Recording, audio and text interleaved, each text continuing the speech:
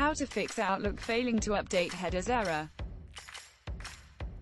Method 1. Disable antivirus. Step 1. Open the antivirus application, right-click and disable the option. The antivirus software creates a conflict with Outlook. Step 2. See if disabling the antivirus helps in resolving the error. If not, skip to the next step. Method 2. Install our service pack. Step 1. Install the recent service pack to keep your Windows up to date. Step 2. Restart your Windows operating system and run the Outlook application to see if the Outlook failed to update headers error exists. Method 3. Reconfigure your firewall. Step 1. Type the drive letter at run command and the path in which the firewall is stored. Press enter. Step 2. Navigate to the bin directory, type cpconfig, and hit the enter button.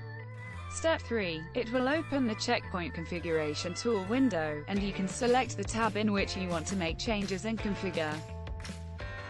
Step 4. Once the configuration is complete, click OK. Step 5. After reconfiguring, open the Outlook application and try to update the header.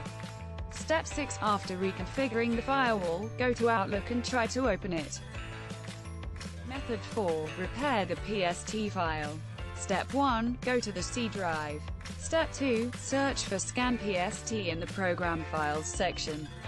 Step 3. Double-click on the Scan PST option.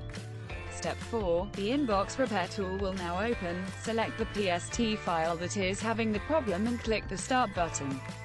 Step 5. The Inbox Repair tool will now scan, repair, and fix the corrupted PST file. If you still face any problem, then call us at our customer care number to get the best support.